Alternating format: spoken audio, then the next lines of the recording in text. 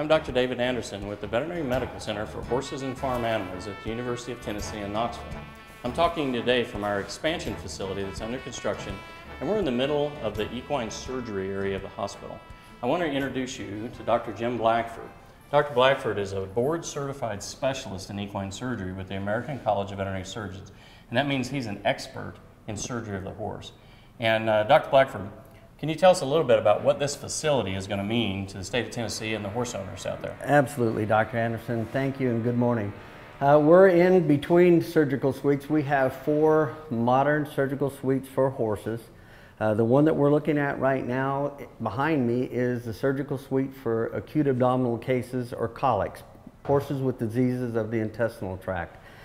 What this facility has is everything for an emergency situation, particularly for the abdominal case. We have state-of-the-art facilities to provide the best care with hopes of providing a successful outcome so the horse can go back home, lead a happy life, owners are content, and we have provided a service to our community. Thank you, Dr. Blackford.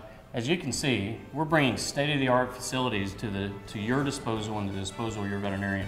The University of Tennessee and the Veterinary Medical Center are dedicated to the restoration and maintenance of health.